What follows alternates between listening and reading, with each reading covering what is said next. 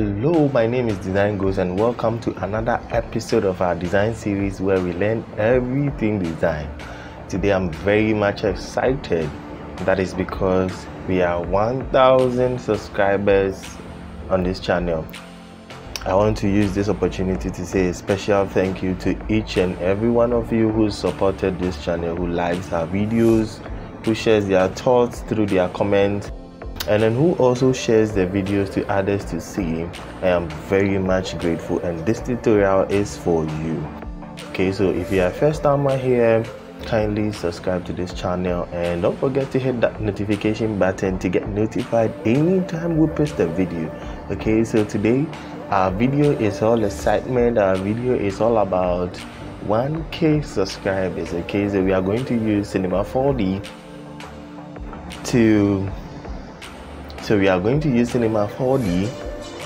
to write a test of 1K subscribers in appreciation to each and every one of you. Okay, so without wasting too much of your time, let's get right into the video.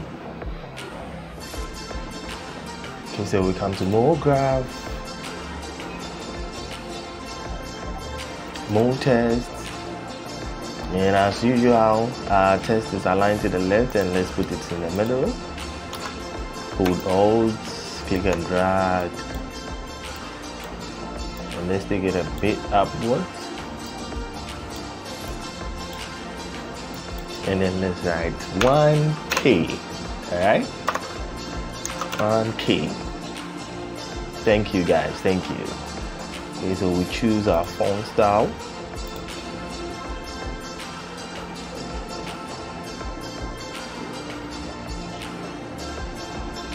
And then we are going to use the Marlington extra bold, right? Okay, zoom out a bit.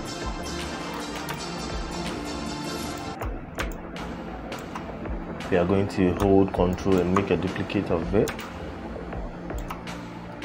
Choose the duplicate, come to caps, fillet cap, 15, and the steps 10. Okay, 16, 10, and then we are going to drag it back a bit. Okay, nice. We are going to duplicate by holding Control, click and drag and leave, and we are going to bring it a bit up.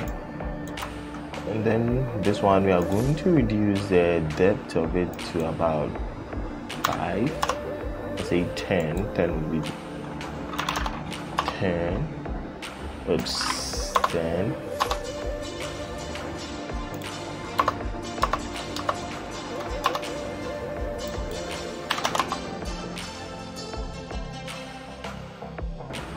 Okay, so we are going to position it right in front of our original.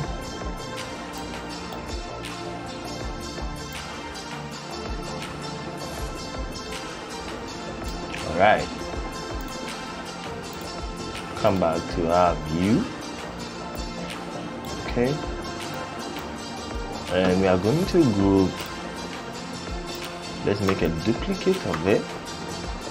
This one we are going to call this the subscribers. Okay, so subscribers.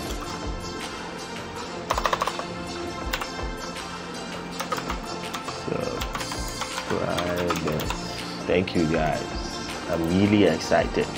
And then we are going to change this to a font called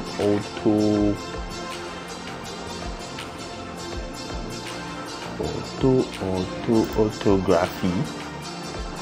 We are going to reduce it a bit.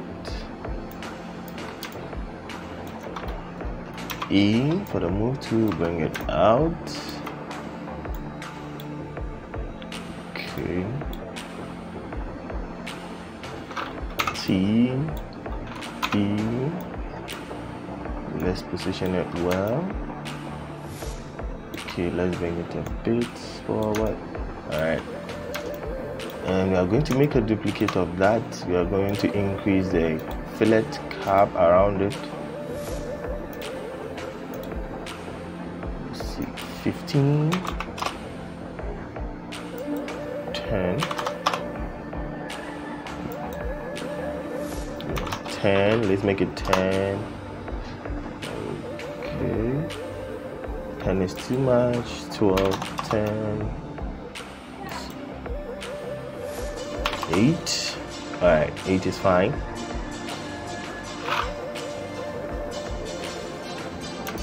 And then let's bring the original a bit forward.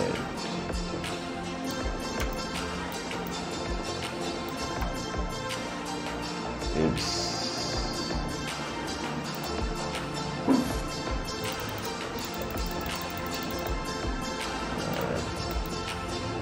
Let's see, 5,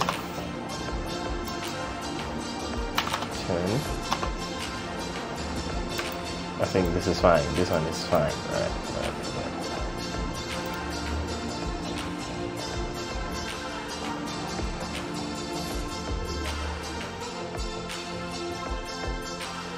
Okay, so we are going to group all these steps by selecting Alt G, and then we are going to add a wrap. Alright. We'll hold Shift and wrap. Okay. I'm going to click and drag and take it away from the text. Let's reduce it a bit.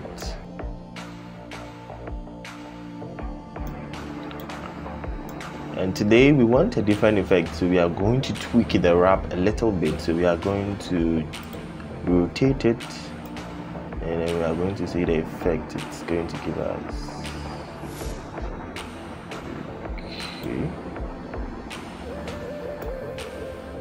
Alright, so it has given us a nice effect. Alright, we are going to select this dot to take away the distractions. We are going to select this dot to take away the distractions, and we are going to position our text well.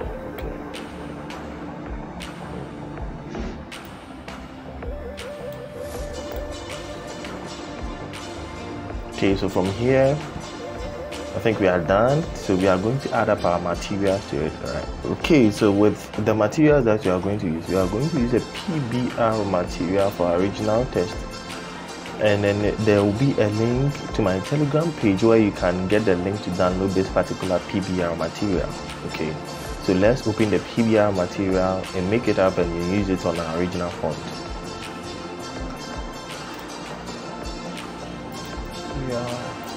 Double click, and this is our PBR. Alright, so we choose color, texture, you double click on these 3 dots, and then we are going to choose the base color. No. And then we'll come to diffuse. We check the diffuse box. The same thing applies to diffuse. Double click, and then we choose ambient occlusion. Good. We choose normal. We check the box of normal, and then we take normal. No. And we'll come to displacement, and then we are going to choose height. No. Voila, our PBR material is ready. So what a PBR material is typically a material with much details. All right, so when we apply it on our test, you realize that it has much of a detail. All right, so we close it, find our original,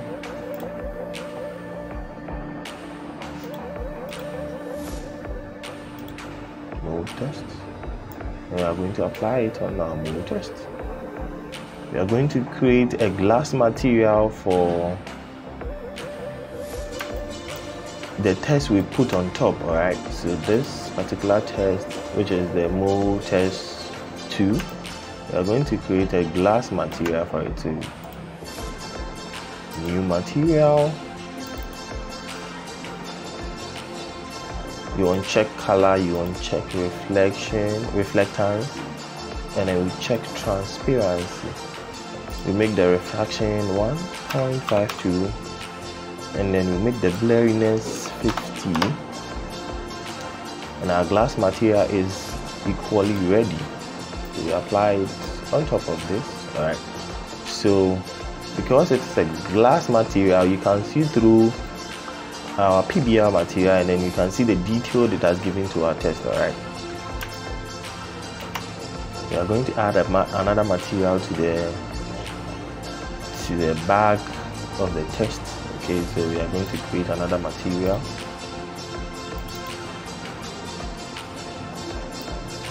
and then we are going to choose a similar color of PBR material. Okay, something like this. We are going to color. Okay, let's see here. Alright, we are going to add a reflectance, and we are going to add a GGX reflectance, and then we are going to decrease the brightness to about 57, and we should be fine by that. Apply that one to,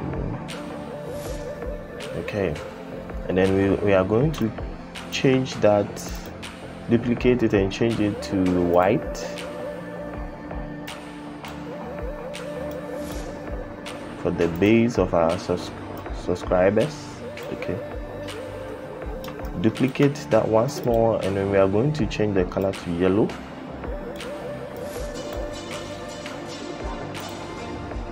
And we are going to apply that on our subscribers. Great.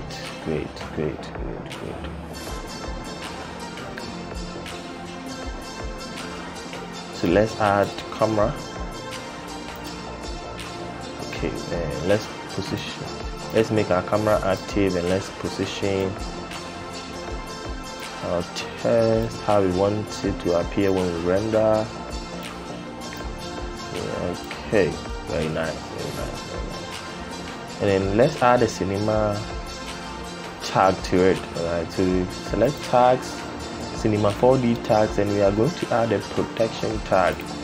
This will ensure that the positioning of our camera will not be distorted in any way. Right, so this way you cannot move it around. You cannot move it around. Alright, but if you want to move it and work, you need to deactivate your camera, and then you have a flare to move it around. And then once you activate it, it will bring you back to the position you selected for it. Alright. Okay, so we are going to add a sphere to it.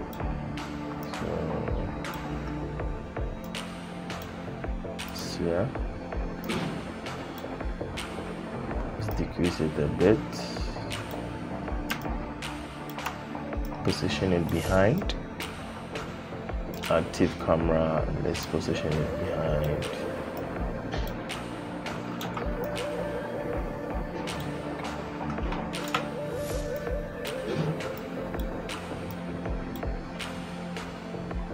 Let's duplicate that.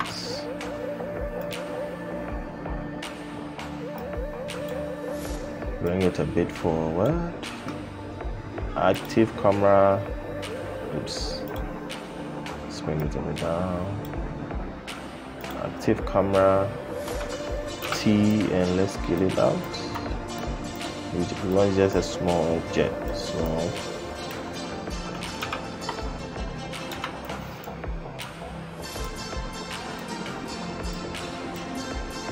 We are going to add a torus.